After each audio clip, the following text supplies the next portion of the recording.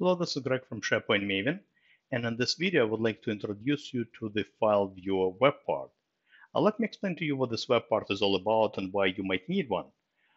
File Viewer web part it's a web part available in modern SharePoint. It's a web part that allows you to embed a document right on the page in SharePoint. So here is an example. I have this site called Policies, and what I did on this site, I have obviously the main page, and I just decided to embed a library of my company policies right on the page. But let's just say, I have one of the policies is really important. I really want it to be front and center. I really want it to be seen by everyone when they visit this page.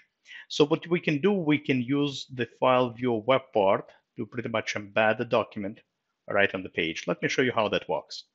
Pretty easy, pretty straightforward. So let me edit this page and let me switch to the two-column layout. Here we go. All right. We can even make it one, this layout right here. So we have a little bit more space. And all you need to do is just click the plus icon over here, and here it is. It appears right at the top, File Viewer web part. All right, and it prompts you to select the the file that you want to surface up. Look at this. This is some recent documents, but if it's on the list, just go and pick one. But I want to navigate to the actual document on this site. Here we go. And again, here is the document I want to embed. All you need to do is just click open, and look at this. What it does, it pretty much embeds a document, a PDF document in this case, right on the page. And I could choose another document, right? Another file type as well. It could be Word, Excel, PowerPoint, PDF. All those file types will work. And that's pretty much it. All you need to do is just hit publish. And look at this. Here it is. And the beautiful thing about this is that you can scroll right through the whole document right within the page. So your users don't need to click on the document and open it in another tab or something. Right here, it's right front and center. Very, very convenient, very straightforward. And like I said, you can use this technique if you have an Excel document. Maybe you have a pivot table, a pivot chart, right?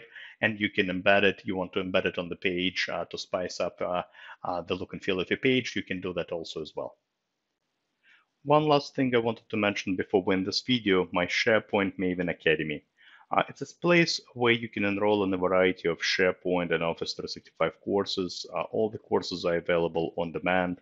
So once enrolled, you can pretty much take them at your own pace. You navigate to the Academy by going to academy.sharepointmaven.com, and I will also leave the link in the video notes as well. But once you make it to the site, you can access all the courses. I have two different categories for you to choose from. I have some end user courses. I have some site owner courses, and I constantly record and add additional courses for you to enroll in. And again, once enrolled, you can access those courses at your own pace from the convenience of your computer.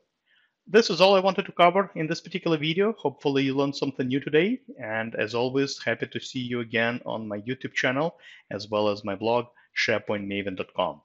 Thank you very much. Have a great rest of the day. Goodbye.